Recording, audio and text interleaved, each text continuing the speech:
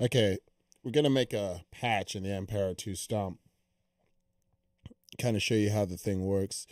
I prefer using the editor, especially when demoing, when you're looking online and trying to show people. It's kind of the clearest way I can scroll over. So we have empty routing here. You can do a few things before you get started. You can check the routing. You can have two inputs go into one. Parallel, split to mixer. This is probably the best way I like, so you can put some on the other line. So the first thing we're going to do is we're going to pick an amp. I'll start off with a high gain. Well, actually, I'll start off with a clean one. Why not? We'll go with the Doctor. Now, the Doctor, I've used this one before. This one tends to be dark, and so one of the first things I would suggest when you're creating a patch is just make sure you know what pickup you're on, because sometimes I'll get a nice tone that I think is cool and dark, but it's on my bridge. So I'm like, oh, and then I switch over to my neck and then it's way too muddy. So you want to just make sure you're switching through your pickups on all your patches just to kind of hear the changes between the pickups. So, okay, so I picked an amp.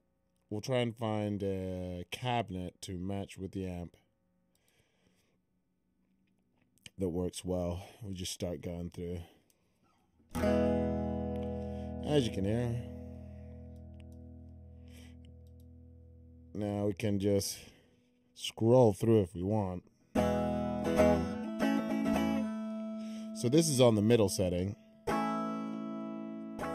That's on the neck.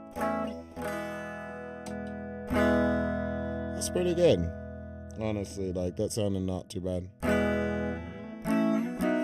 Now, if I want to get more output out of this, a beautiful thing with the Ampero, it's like there's so many ways to get extra output. You know, you can use pedals, like you just kind of use your imagination, honestly. You can go straight to the amp. And what I like about the Dr. Z, nice and clean. I get nice, very hard to overdrive it.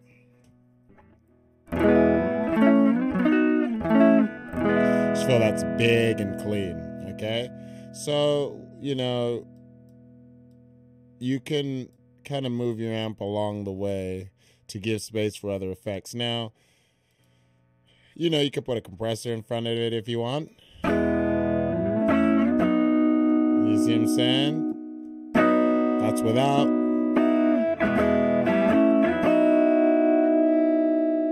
Okay. So you can use that compressor to get more output.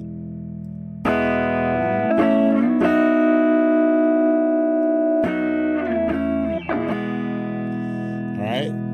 What if I want even more output? I can get a dynamic, I can get a booster.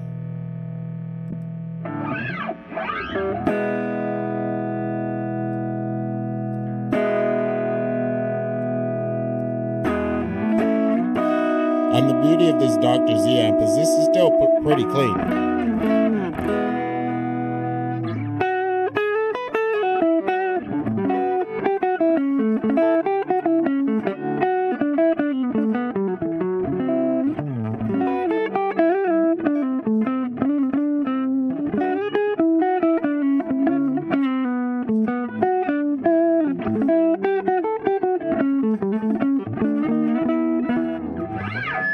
That's a lot of output right now, but it's still clean. So it's all you need is just, but I'm overdriving the amp. I'm overloading the amp. You can hear that feedback. So if you wanted to clear that up, what could we do? Maybe we could add a little noise gate.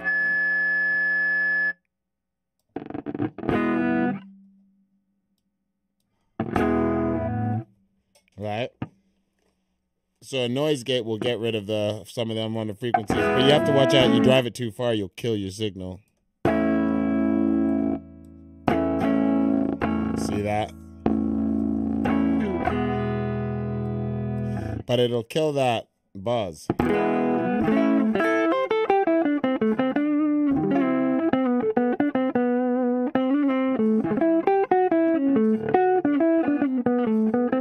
But it just adds adds a lot to it where it's not necessarily desirable, you know. But that is something you can do. That number 2 is a little bit more pleasant.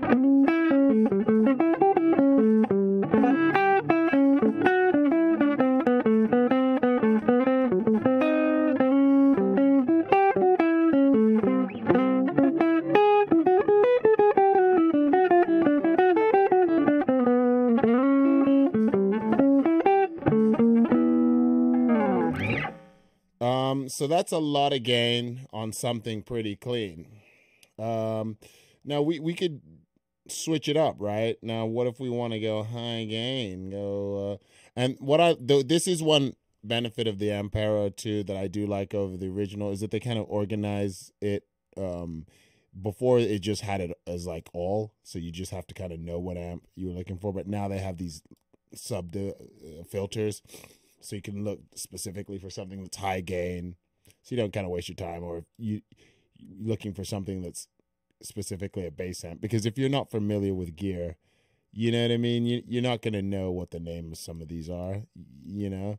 So I really appreciate that. So you can just go straight to something that you're looking for. So high gain amp, you can see we're getting crunchy now, right? Right off the gate.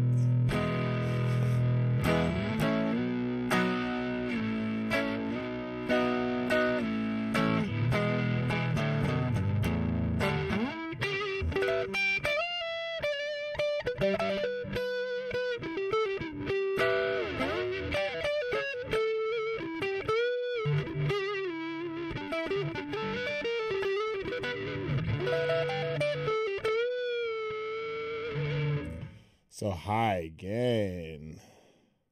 Look at that. And this is just amp. I haven't added any. That's just the amp crunchy.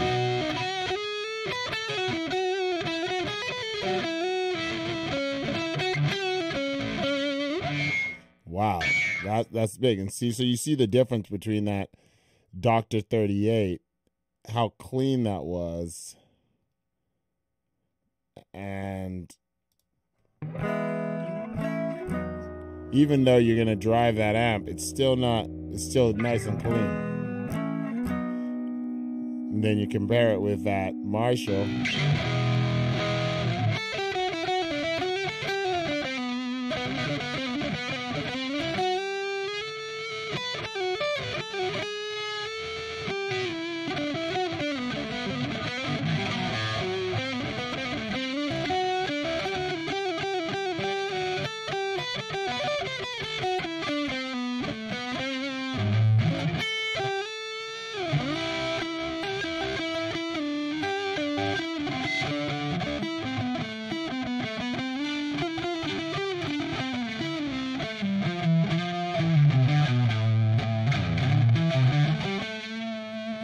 So just the amp itself, you're getting drivey.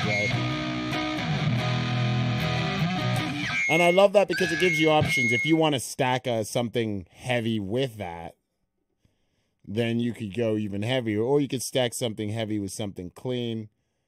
You know, again, limitless options. There's so many things you can do. I mean, listen to how big that is.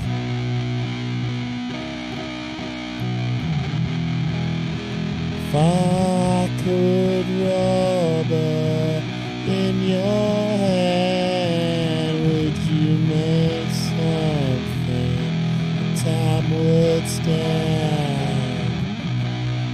I've tried painting on the walls, but after nothing stands alone.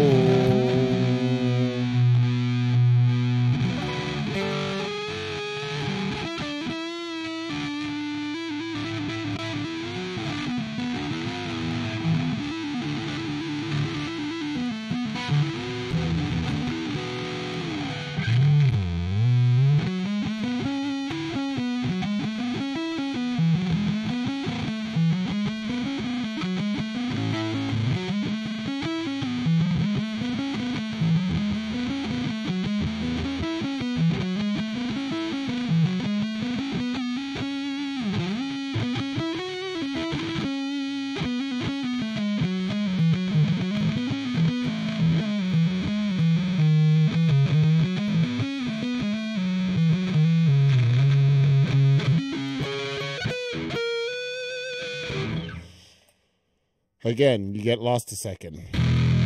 Then fuzz.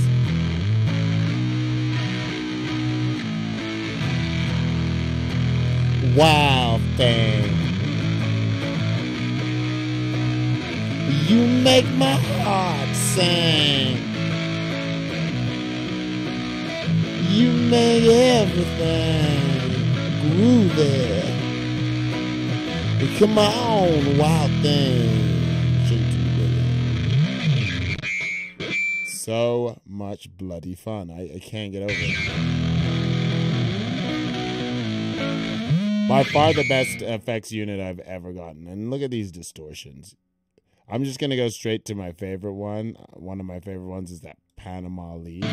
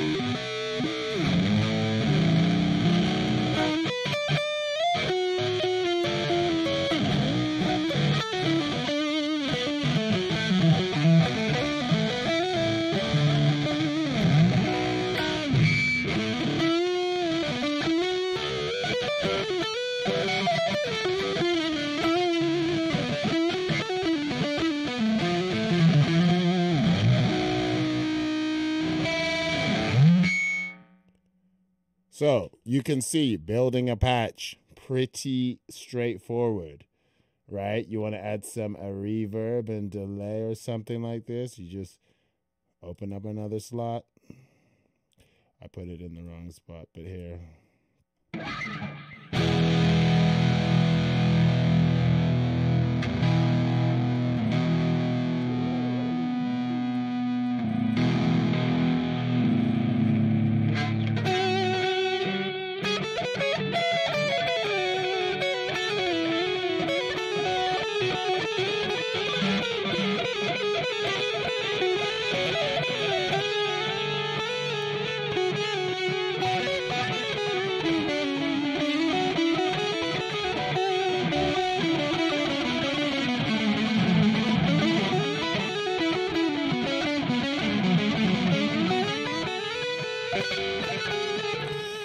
So that's your lead tone. You just added a little delay.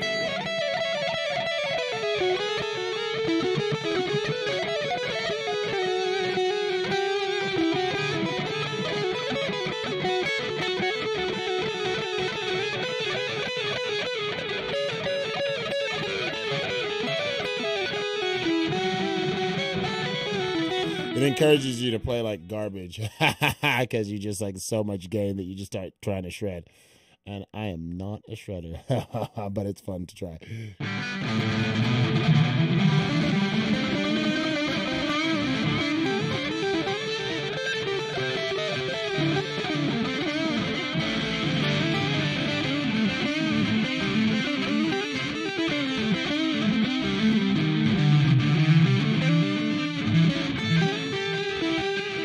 See, the thing is, I at least know what key I'm in, and I know what chords I'm playing. I'm more of a songwriter.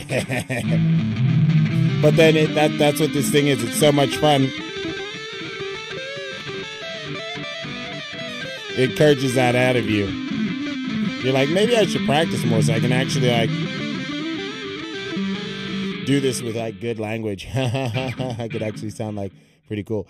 But yeah, I mean, like this thing, man, you know, as I say, I'm huge lover of it because there's so many things you can do. Then once you start getting kind of cooking, you can lose yourself trying to find sound. So I just sit here, you know, I made a dedicated, you know, because I said I'm a songwriter. And so I was like, you know, in the songs I produce, I really want to improve my sonics and get better tones and find tones that match the tunes I'm actually playing.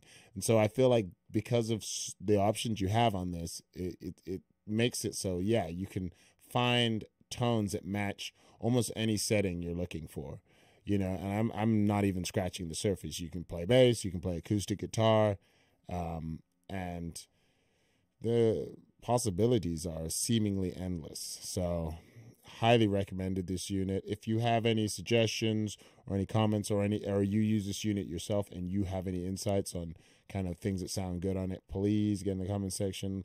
Let me know it's good. Start the dialogue. And yeah, please stay positive. Don't get down on yourself. Keep working and make some music. Peace out, players.